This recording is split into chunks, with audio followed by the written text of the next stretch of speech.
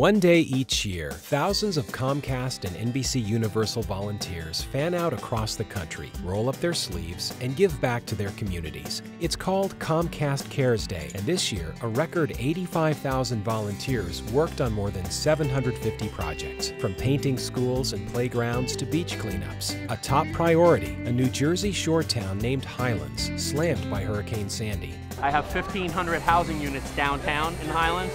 1,250 got affected by at least 3 feet of water. Pretty much the entire downtown was wiped out. Reconstructing the boardwalk, painting homes and businesses, and a new playground were on the agenda this Comcast Cares Day. It makes me realize, what I have, and I'm here to help out the community, and it makes me feel good. I think business is more than just numbers and data. It's about people, and it's about giving back, and I believe in building a community, a culture that we all live in. Makes it worth coming to work. You guys are doing a great thing for me in the town. I couldn't think of a better place for Comcast to be today than Highlands, supporting Highlands. They are truly stronger than the storm. Comcast Cares Day is the largest single-day corporate volunteer effort in the country. In 2013, Comcast and NBC Universal employees, along with family and friends, helped improve communities in 39 states and the nation's capital. And, for the first time ever, the program expanded overseas to France, Germany, England, Australia, Singapore, and New Zealand. We're bringing Comcast Cares Day to the world, and we couldn't be more excited. Comcast Cares Day began in 2001. Since then, more than 500,000 volunteers have participated, including some this year at a facility for homeless youth in Seattle. This is something that will bring lasting change to the young people who have participated in the programs here. To have a computer center that's going to be here, it's going to be lasting for many years to come. It's just a godsend for the improvements it's going to make to our youth home. It can feel like people don't care a lot, and so when people show up like that, it means a lot.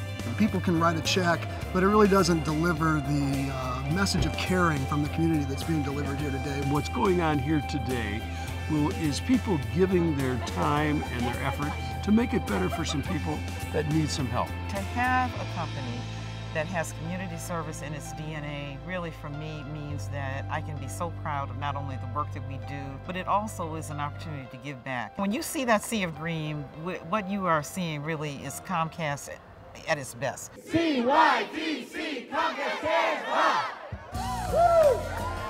On the other side of the country, Comcast volunteers helped improve the quality of life for youth who live in our nation's capital. We are in a zone called the Promised Neighborhood, and it's comprised of both Neville Thomas Elementary School and Cesar Chavez Charter School here. As a principal, there's so many things on my wish list for my school and my kids, and it's amazing that we're able to check some of those things off. I think we have an obligation to give back to the communities, to the people that we serve, that we provide cable to every day to help their lives feel a little bit better. Use toenails. It just really shows how great Comcast NBC Universal partnership is when we all can come together for one cause. It makes me feel like my school is important.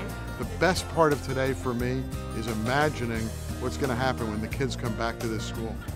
So $12,500 each to Neville Thomas and to Cesar Chavez for $25,000 award from Comcast Foundation.